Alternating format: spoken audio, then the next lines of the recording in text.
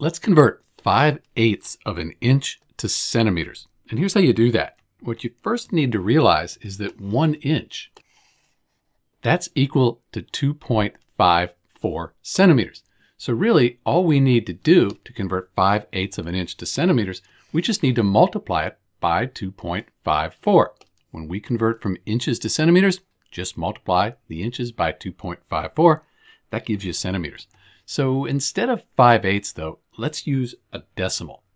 If I divide 5 by 8 on my calculator, I get 0.625, and that's the inches there that we're working with. So we're going to multiply inches times 2.54, just like we said here. And when we do that, we end up with 1.5875. And since we were multiplying by 2.54, those are centimeters. And if you're worried about the units, which you should be, we know that there are 2.54 centimeters in 1 inch, so 2.54 centimeters per inch. So we multiply, we have inches on the top and bottom. They cancel out. That's why we have centimeters.